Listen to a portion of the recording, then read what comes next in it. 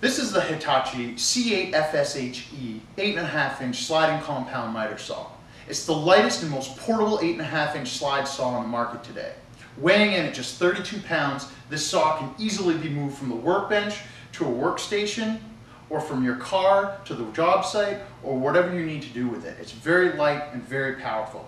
The saw comes fully loaded with a laser light, LED work light.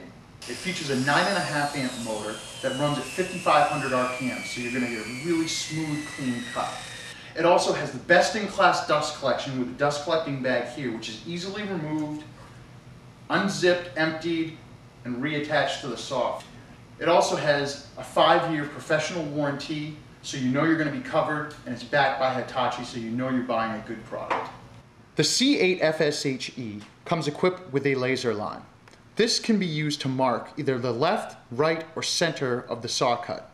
The saw comes equipped with 4 positive stops on each side of the blade at 15, 22.5, 30, and 45 degrees, which are typically the most common cuts that you'll need to make.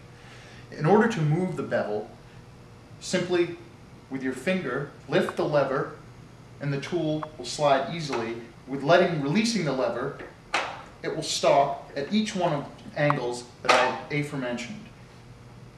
However, if you're trying to lock the position in an arbitrary angle, which is not common, let's say for instance 26.5 degrees, set the saw using the scale here, which is very accurate, and twist this handle. That's going to lock the saw at any angle you could possibly want, infinite adjustment wherever you need it. To change the bevel, you want to reach to the back of the saw where there's a lever. Reading the scale, loosen the lever, and you can adjust. The saw comes equipped with a positive stop at 45 left and 0. Here, it's at the positive stop. Now the handle can be tightened and you're ready to go. Similarly, loosen the handle, come back, and the saw stops at 90. Now, in order to go past 45 or to come to the right side 5 degrees, simply pull the pin located directly under the lever out.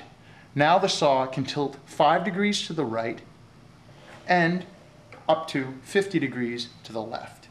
This would be useful because we all know that in our old houses or when you're making specific cuts, you can't always guarantee that they're going to be at 45 degrees. Sometimes, in order to make the cut fit perfectly, you need to go beyond 45 or beyond 90. This tool allows you 5 degrees in either direction to accommodate for any type of variance that you may have.